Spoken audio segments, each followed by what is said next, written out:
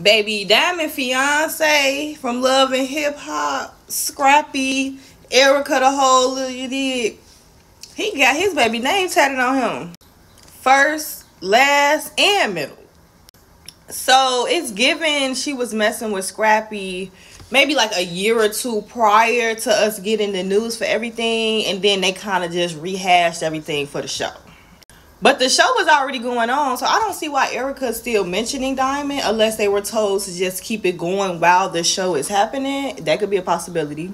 Either way, Diamond Fiance is loud and proud. Over here it says getting my wife name tatted on me. He was excited for this moment, okay?